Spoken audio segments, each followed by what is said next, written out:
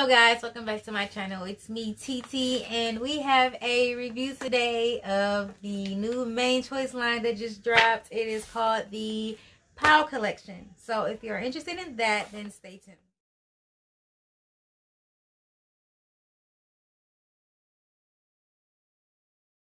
So like I said, we're going to be talking about the new collection that the main choice just dropped, called the POW collection.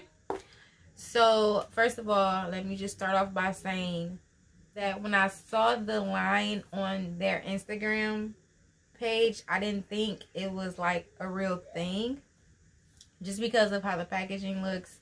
I did think that it was like an April Fool's type of thing, so my bad. And just off rip, first impression of the product is the packaging is, it's different, it's unique, it's cool. Like I said, I didn't really think that it was a real thing. So let's get into the individual products. Of course, starting with the shampoo. Everything smells the same. It has a very fruity, like maybe grape Kool-Aid type smell. It definitely smells purple, if that makes any sense.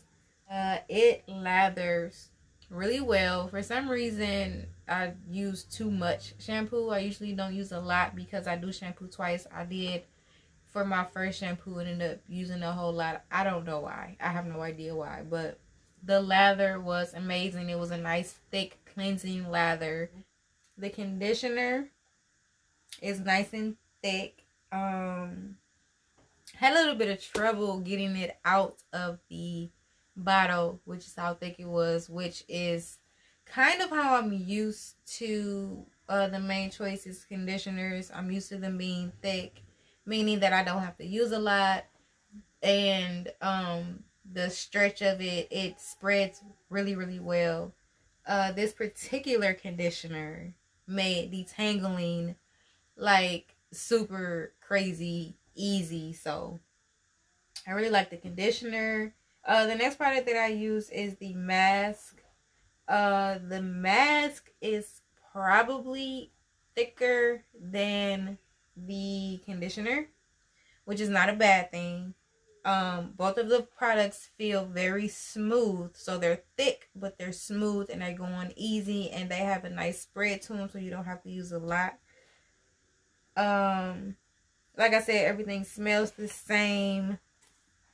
What I did like about this mask is I could feel it like coating my strands, like as I put it in and I, started to rub it in, I could feel it moving, getting to all of my hair. So the next product I use would be the leave-in conditioner.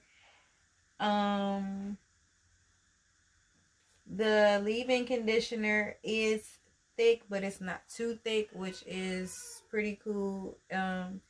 It has a great spread, just like the rest of the products. Again, I didn't need to use a lot. So the products that we all want to know about is the gel. First impressions on the gel. Literally my mind went, it's watery. It's kind of watery. I did have the ancient Egyptian line. It's purple and gold. This gel kind of puts me in the mind of that gel as far as how it looks. I believe that gel might be a bit thicker in consistency, so it's not, you shake your jar, it's not moving around. I'm not saying that there's anything wrong with that in this gel or in any gel. I'm just not used to buying a gel that is like, so loose. Let me retract my statement, because that's not true. The first gel that I bought from the main choice with the purple and black labeling packaging, that gel was pretty loose. But with all of that being said, it is still a great gel. It did great at defining my curls.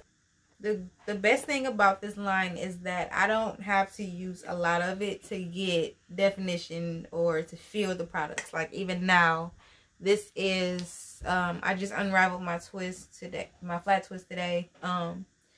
I didn't have to use a lot of the product to feel the product. Like touching my hair is thoroughly moisturized, so I'm good. Downfall about this gel though is the glitter. Like there's a lot of glitter. I got my products on ultabeauty.com. I'll put the link in the description box.